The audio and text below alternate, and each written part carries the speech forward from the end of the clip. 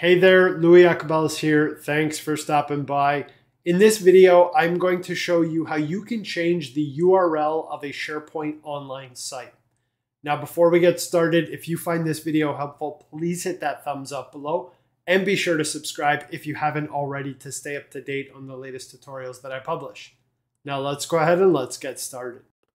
All right, now I am going to go ahead and change the URL of this SharePoint site. Now you can see that the SharePoint site URL is site-a. We're going to go ahead and change this to site-b just to demonstrate how to do it and then what happens when you try to access the previous URL that you've since updated. Now, in order to change the URL of a SharePoint Online site, you do need to access the SharePoint Admin Center. Unfortunately, you cannot do this from the SharePoint site itself.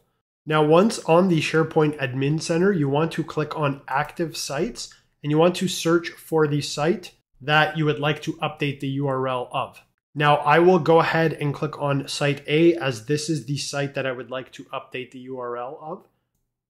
And once I click on the name of the site, it is going to bring up a menu here on the right-hand side, and you can see the URL field and it displays the site URL. Now to update this, you want to click on Edit, and this is going to bring up the Edit URL menu. And in order to change the URL, you want to go ahead and enter a new value into the site address field. Now, what's really cool about this menu is that it is going to show you the current URL. And once I go ahead and change the A to a B, it's also going to show you what the new URL will be once you actually commit this change. Now, an important note, there are some limitations associated with changing the URL of a SharePoint site. Now, Microsoft has actually embedded their documentation to outline what the effects are right here on this page. And at the end of this video, I'll quickly skim through some of the important ones. Now I'll go ahead and click Save. Now you can see here that the Admin Center is also going to throw this prompt, which is asking if you would also like to update the site name to reflect the new URL. If you click yes, then it is going to bring you into the site name page where you can actually change it to match the URL or to something different altogether. In this case, I don't want to do that, so I'm going to go ahead and click no. And you can see here now that the URL has been updated to reflect the new value that we just entered, which is site B. Now I've gone ahead and I've navigated back to my SharePoint landing page. Now what I'm going to do is quickly paste in the URL of the site. Now this is the original URL before we changed it. So you can see here it reads site-a, and I'm going to go ahead and press enter. And you can see here that SharePoint automatically redirected me to the same site and to the updated URL. So you can see that it reads site-b. So that's a really cool feature when you're changing the URLs for SharePoint Online sites. SharePoint is actually going to implement redirects for you so that whenever you or other users try to navigate to the original URL, it just redirects you to the most recent URL. Now I've gone ahead and I've navigated to the documentation that was displayed on the Edit a URL menu. I've included the link to this documentation in the description below. Really important for you to come in and read some of the limitations and restrictions when you're changing the URL of a SharePoint Online site.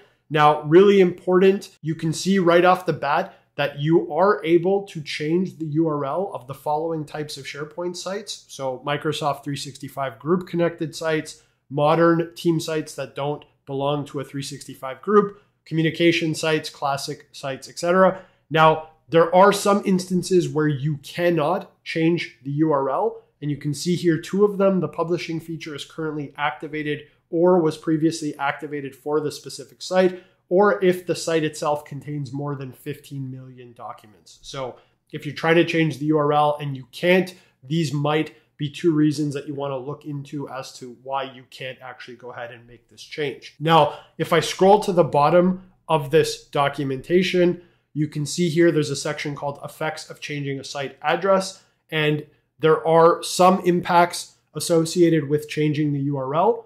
So for example, custom forms that are created in Power Apps, you're actually going to need to recreate the custom form after you change the site address.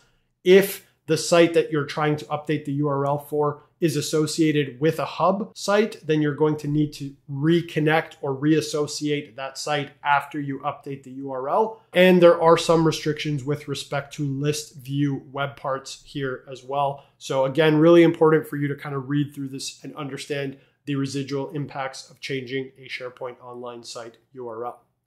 So that's it. This was just a quick video showing you how to change the URL of a SharePoint Online site. I hope you found this video helpful. If you did, please hit that thumbs up below and be sure to subscribe to stay up to date on the latest tutorials that I publish. I'm Louis Yakubalis. Thanks for stopping by. Talk soon.